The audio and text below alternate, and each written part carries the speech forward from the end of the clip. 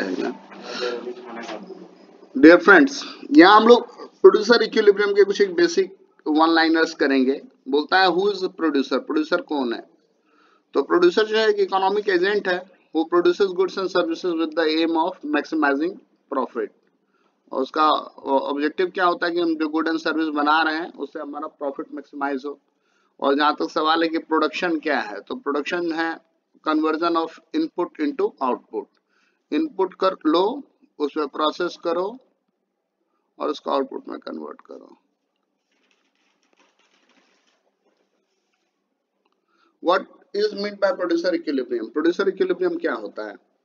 Producer equilibrium refers to a situation where profits are maximized। एक ऐसा situation जबकि profit maximise होते हैं और टोटल रेवेन्यू और टोटल कॉस्ट का बीच का गैप जो है, ठीक है, ये टीआर कर्व है और ये आपका टीसी कर्व है, इसके बीच का गैप जो है वो मैक्सिमम हो जाए, है ना।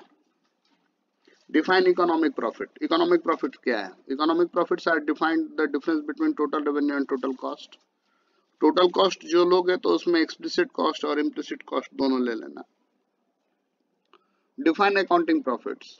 Accounting profits are defined as the difference between total revenue and explicit cost. Accounting profit क्या होता है? Total profit minus explicit cost.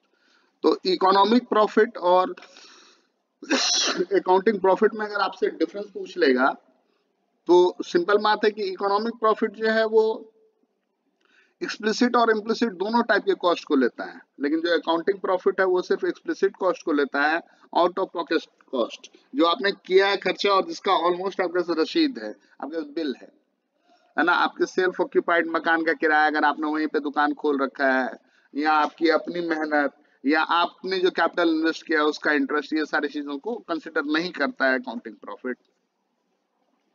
बोलता है कि ग्रॉस प्रॉफिट क्या होता है?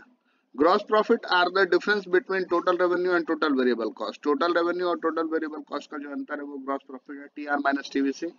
और ग्रॉस प्रॉफिट में से जब सारा डिप्रिसिएशन वगैरह, टैक्स वगैरह या और जितने इनडायरेक्ट एक्सपेंसेस हैं वो सारा माइनस कर दोगे तो नेट प्रॉफिट आ जाएगा, जो कि तुम लोग क्लास 11 के अकाउंट्स में पढ़ते हो।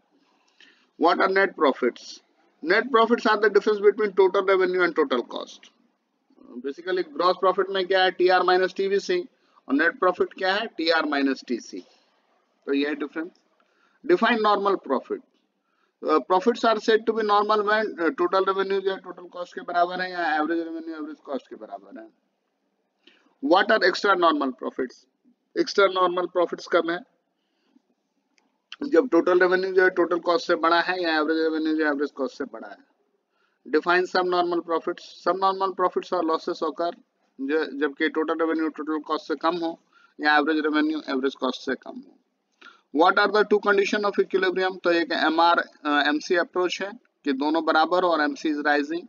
ये लो एमआर कर्व बना दिया, ये एमआर कर्व है और ये एमसी कर्व है। तो एमसी कर्व जो है वो एमआर कर्व को 2 बार काट रहा है, लेकिन जहां पर वो राइजिंग डायरेक्शन में काट रहा है, यहाँ पॉइंट ए जो है वो इक्विलिब्रियम नहीं है, पॉइंट बी जो है वो इक्विलिब्रियम है। और दूसरा कि ए आर जो है वो ग्रेटर देन एबीसी हो, तो हम बोलेंगे कि भाई प्रोड्यूसर इक्विलिब्रियम में है। Thank you.